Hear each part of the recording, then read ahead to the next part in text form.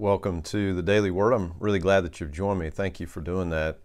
And for today's Daily Word, we're going to look into the book of Deuteronomy, into chapter 33 and verses 26 and 27. Let me share those, and then let's chat just a bit about those. It says, "There's no one like the God of Israel. He rides across the heavens to help you, across the skies in majestic splendor. The eternal God is your refuge, and his everlasting arms are under you. He drives out the enemy before you. He cries out, 'Destroy them.'" And I want to draw your attention to this phenomenon, which is, I think, a great blessing, and we need to maybe pray folks just a step further. And what I'm talking about is specifically this.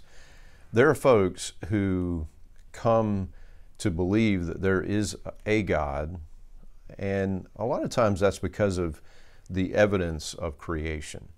The heavens declare the glory of God. This is true. You look at the ordering of creation, you look at all of the parameters that have to be absolutely fine-tuned in order to support life, and you see that it is just not possible in the truest sense when you add up the odds of all of these things coming together in just the right way. It's just simply not possible that it was an accident. And so you have folks who will say, I believe that there is a God, but generally they function as, believe as what we could call deists.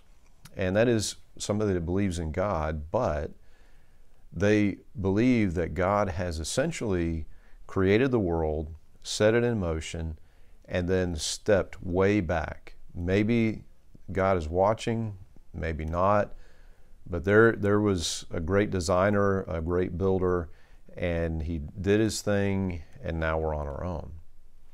And the Bible speaks again and again, our own experience, and we don't have the time to dig into this very far, but I think we could even argue that creation itself speaks against that sort of God.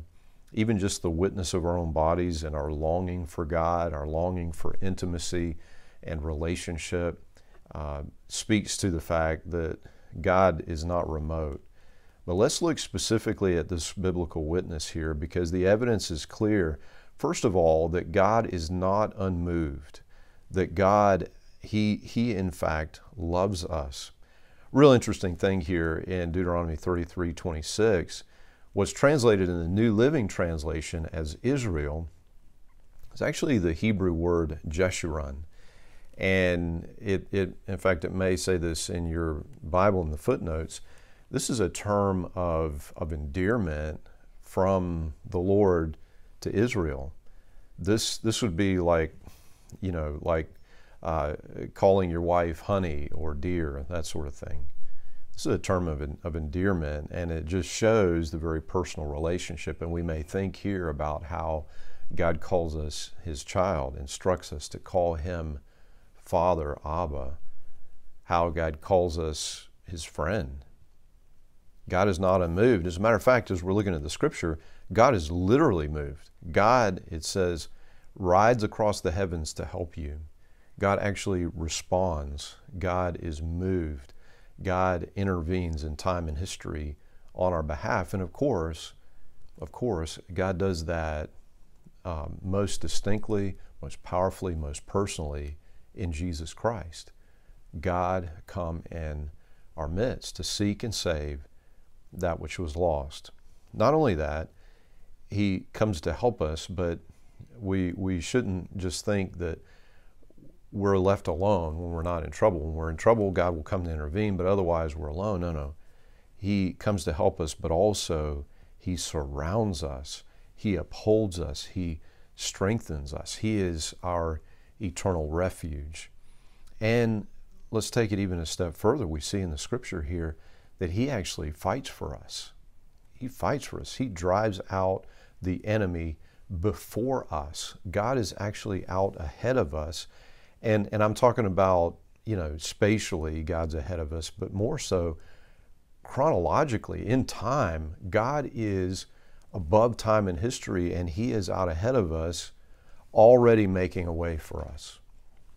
And it says here, he drives out the enemy. And one of the very important things I think that we should keep in mind as we read the word enemy here is that we're not talking here about a flesh and blood enemy. When we hear that, when we read that in the scriptures, including the Old Testament, we are meant to think in the terms that Paul reveals through the power of the Holy Spirit. He says in Ephesians chapter 6, verse 12, "For we are not fighting against flesh and blood enemies, but against evil rulers and the authorities of the unseen world, against mighty powers in this dark world, and against evil spirits in the heavenly places."